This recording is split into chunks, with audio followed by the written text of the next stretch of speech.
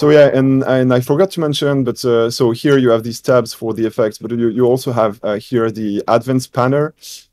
So it's quite interesting. It just yeah, you can basically decide to pan your sound in various different ways, either sync to tempo or not.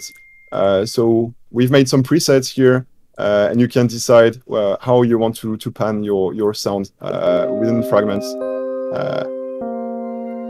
So if I go 100% wet, you will hear the sound moving back and forth.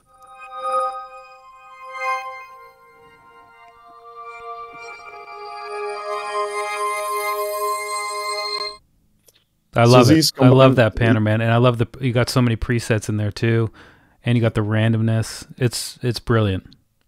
Yeah, it's quite fun to play with it, and sometimes it just leads to very interesting results, especially when you, again, all of these controls that have small drop-down menus underneath, it basically means that you have several options. Here, for the rate, size, density, offsets, it means that you can sync them to tempo. So you can really use this panner as a creative tool as well. It's not only some specialization, you know.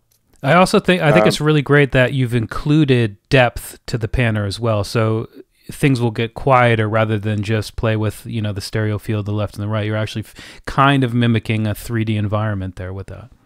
Yeah, it's more of a 2D environment if you think about it, but yeah, it's not some just basic volume. We've also applied some filtering, so you perceive the sound moving away and back. It's yeah, it's quite unique and really interesting to play with. Maybe I should play some other audio just to demonstrate the different like grain release sections. That's probably the most interesting part of the plugin, right?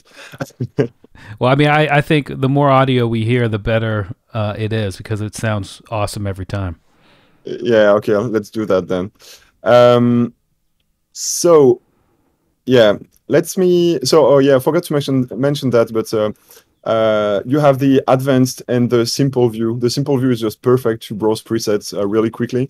So here I took some strings.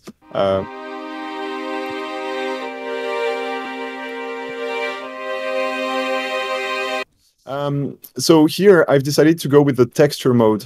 So the texture mode basically is it operates in a different manner than the traditional modes, the classic mode.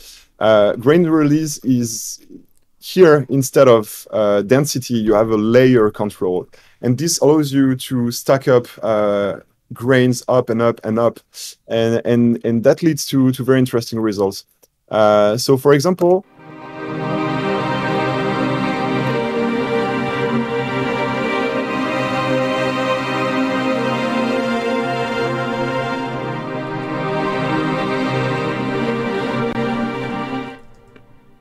this is something that you will find, for example, in like cinematic music, in movies. Granular synthesis works beautifully with strings, usually.